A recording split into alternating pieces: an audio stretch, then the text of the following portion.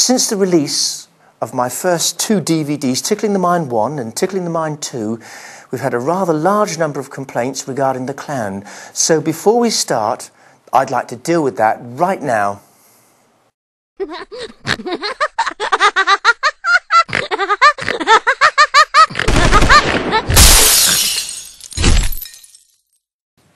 Hello, my name's Mel Mellers and welcome to this DVD, The Undiscovered Wonder.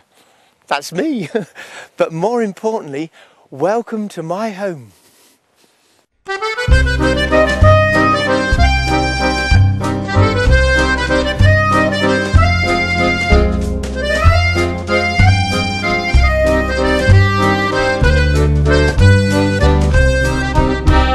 Oh, now I've invited a few friends, so why don't you come and join us?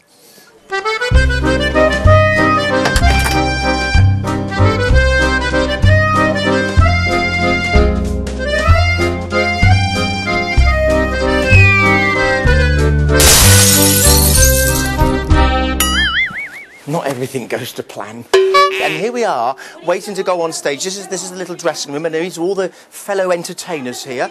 And they're just going to have the Mel Mellers treatment in about 10 minutes, but I've been joined by lovely Adele. Hello, Adele. Hello. Looking very nice to see you. Look at you, like that outfit. Goodness me.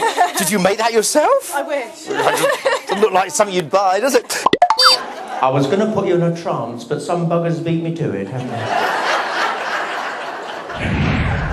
It's lovely to see all of you. Goodness me, you look lovely this evening. You look lovely, that lady there. Look at you. Sacrificing fashion for comfort. You look lovely. No, what I want you to do... Would you hold the telephone directory, because I'm going to ask... Do you need glasses? I do, yeah. Oh, let's get your glasses. Have you got any glasses? Have you got his glasses? Oh, you've got them in your pocket.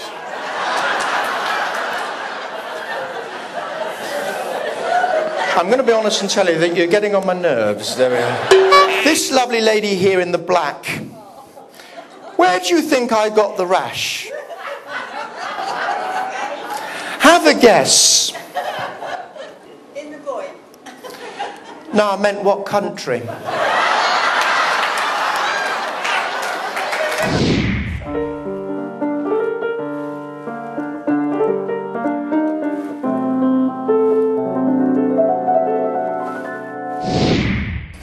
Some noises we don't like. Here's one.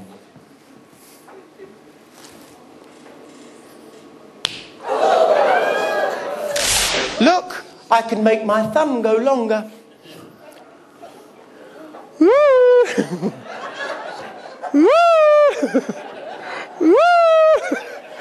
You go into McDonald's and do that and they serve you ever so quick. No, sir, no, it only works with the thumb. Now,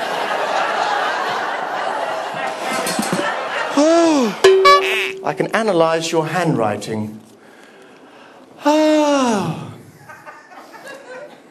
This tells us something about you. Yes, it tells us you have the ability to get in someone else's mind. And this evening, you've got in the mind of a 4-year-old learning to write.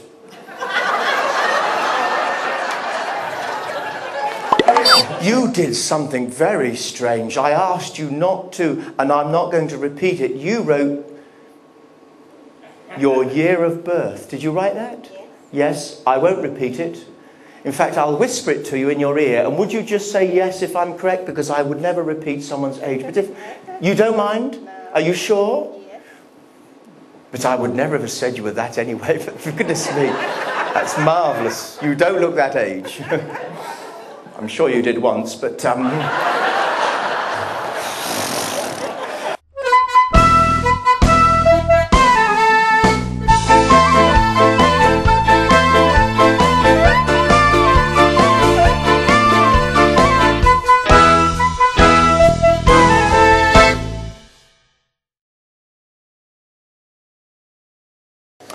well, that's it.